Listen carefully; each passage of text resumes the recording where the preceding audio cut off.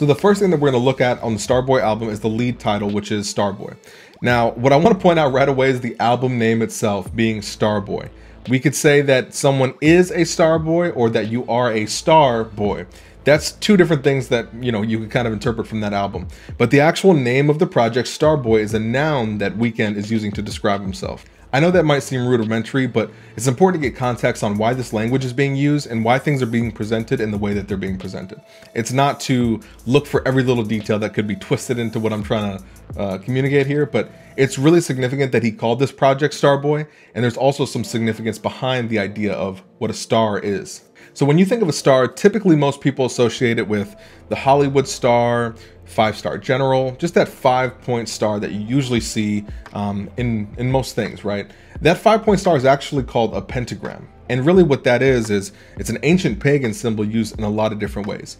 Now, I'm not saying that every time a star or a 5-point star is used, it's directly attributed to some sort of pagan ritual or symbolism. Obviously, fans have 5 blades. Some car spokes might have 5 spokes.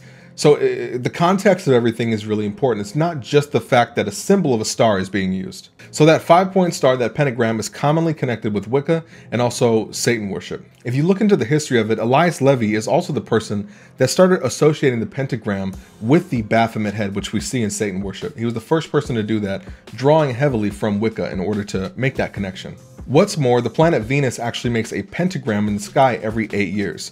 Now, that name Venus, Lucifer, is actually the Latin name of the planet Venus, which is also considered the bright and morning star.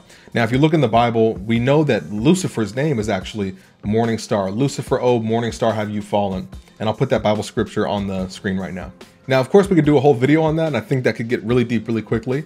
But let's just use that as context to kind of depict why the Weeknd is calling himself Star Boy. Knowing that star and that pentagram, what it represents, and now the Weeknd's calling himself Star Boy. Now, again, I'm not drawing lines that aren't there because the cover of Starboy actually tells a very similar story.